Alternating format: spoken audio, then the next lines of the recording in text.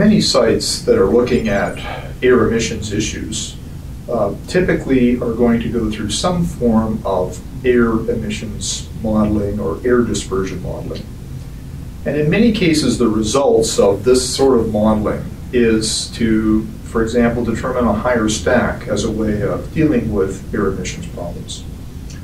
One of the things that air emissions modeling engineers may wish to consider is the use of selective catalytic reduction as an alternative to putting up a higher stack.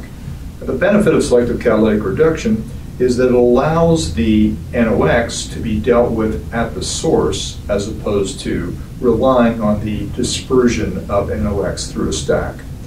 So this is an option that you may want to consider as you're doing an overall site layout.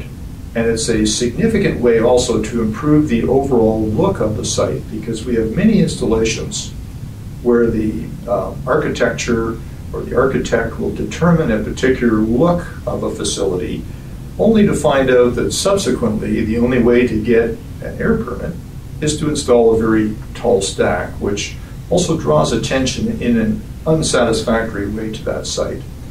So use of selective catalytic reduction allows for significantly smaller stacks and may be an interesting option for certain types of projects.